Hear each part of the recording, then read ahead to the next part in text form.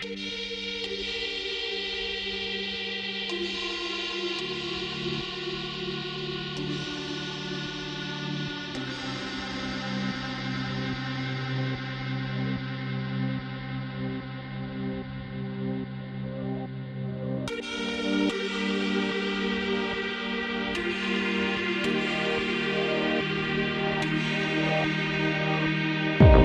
hope you really enjoyed this introduction of this video, and today we are going to create this scene. So right now we're in Unreal Engine 5.4, and now I'm going to File and New Level, and I'm just creating empty world and just press Create.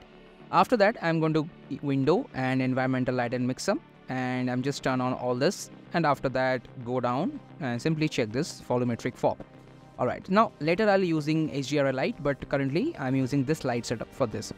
And after that I'm just need a landscape, so go to landscape and just simply press create, and it can create a normal default kind of a landscape over here.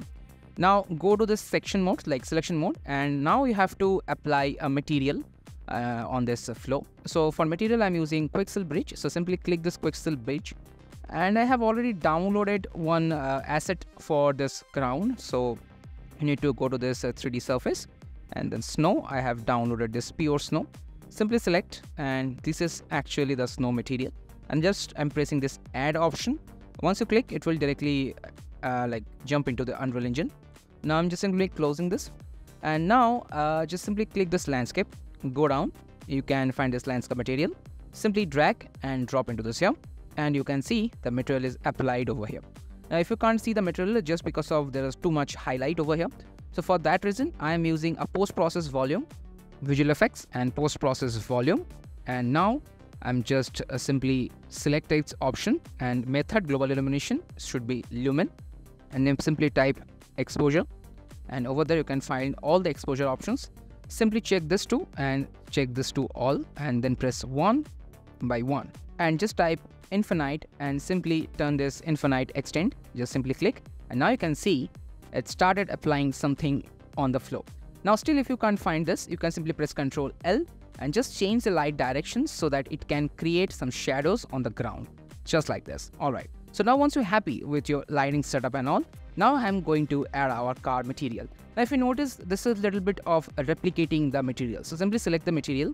I'm just closing the landscape, and now double click on the material, and after that you need to go to tiling and just simply click this tiling option and press 0.1 by 0.1. Now you can see it started applying in a more good way. Also you can change the light setup after adding this. Simply press Ctrl and L, and now you can change the light setups right from here. If you feel the lights are a little bit harsh, you can simply decrease it to, let's say, 5, and now it's become more soft. Okay, now need to apply, or now need to add the car over here.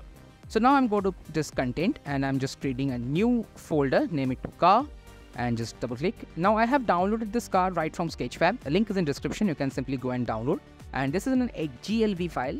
So it's a very simple process to import. Go to downloads, double click, and this window will pop up. Just simply type combine, and after that you just need to turn this option on. That need to press import. So now I can see the model is imported over here. Simply drag and drop, just turn off the static mesh, and these are all the materials you need to check. This is like for the brake, and these are all the materials you can see over here. Also you can find the materials right from here as well, like this is a glass, this is a badges, this is a paint. So this is basically a normal paint. Simply double click and you can just simply turn it off and on, and this is basically the body paint. So I'm just going to change the color to a little bit of different kind of a thing, like lightish, and the reddish one as well.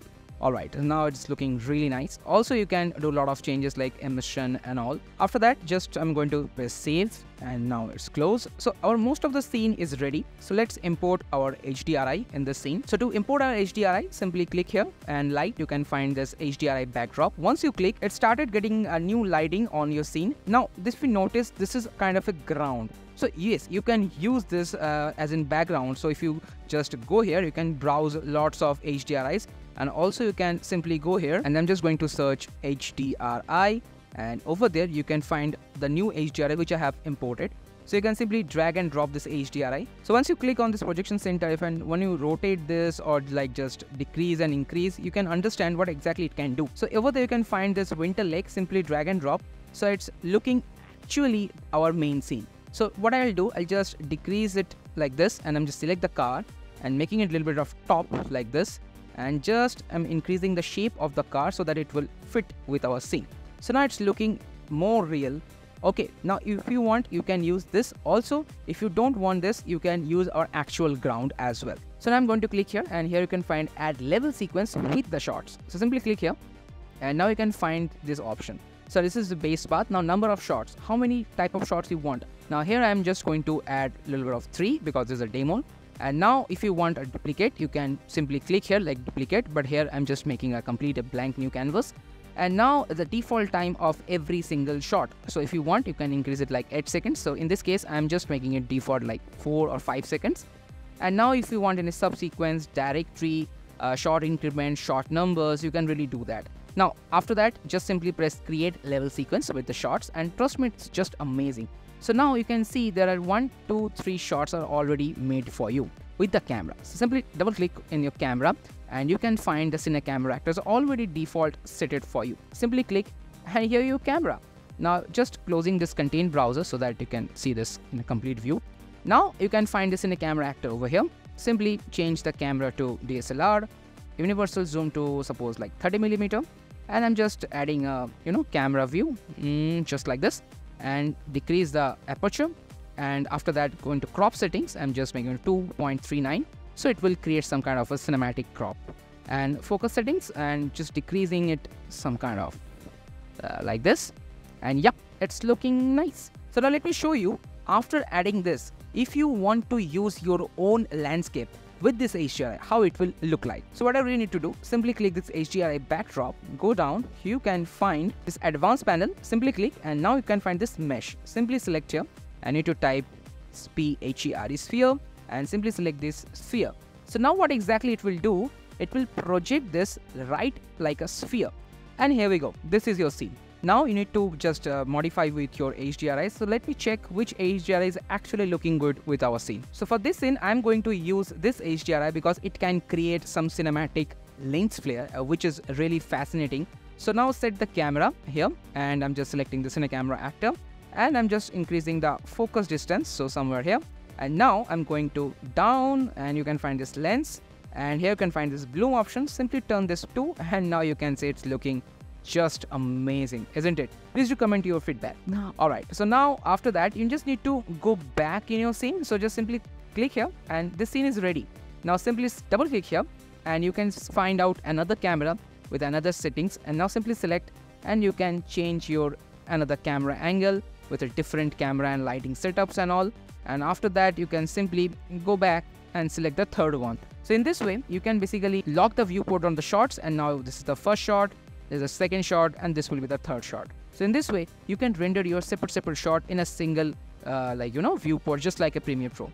So yes, after that, just render it out, and for render, I'm just click here and unsave and just delete this, and here just anti-aliasing, make it to 26, click this one, and I'm just clicking this camera, and simply click the render all cameras because we have multiple cameras, and just making to frame close.